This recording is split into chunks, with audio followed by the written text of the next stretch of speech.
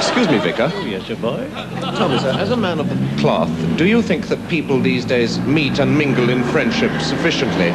Oh, no, I do not know. One should rely on the precepts of the good book, you know.